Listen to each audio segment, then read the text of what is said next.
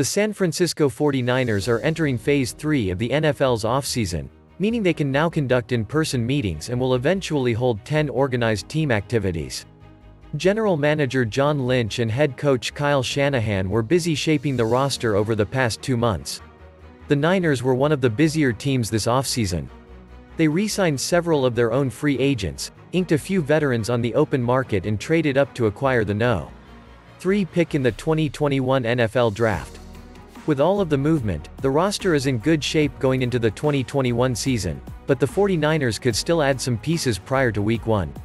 One player who has been mentioned in recent weeks is All-Pro receiver, Julio Jones. The 32-year-old dealt with injuries last season that limited him to just 9 games.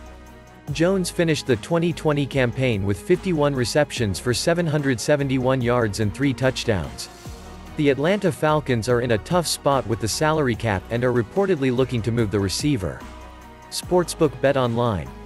AG released its latest odds for where Jones can end up in a potential trade and has San Francisco with the second best odds.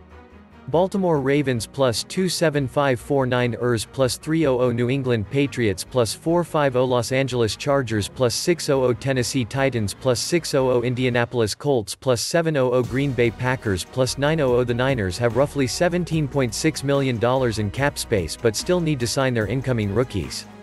Jones' cap hit is $23.05 million for next season, per over the cap.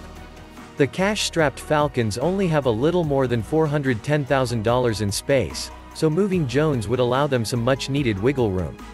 Any trade involving Jones likely won't be made until after June 1st. If Atlanta cuts the 7-time Pro Bowler before June 1st, it will have more than $40 million in dead money on the books for next season.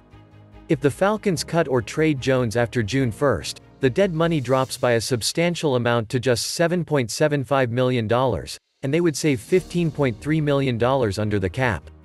If Atlanta can't find a willing trade partner, it could simply move on from Jones next week and take the financial savings.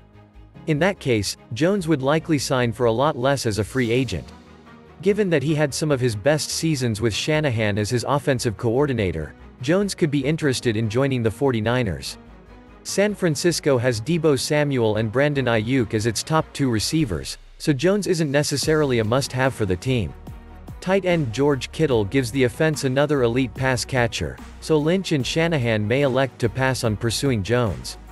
There is no doubt about Jones's ability. He's been a game-changing receiver throughout his career and might be looking to be on a championship contender going into the twilight of his career. The Niners would likely have to cough up some draft picks in any package to acquire Jones, which is an area they're already thin on due to the deal with the Miami Dolphins to get quarterback Trey Lance at No. 3.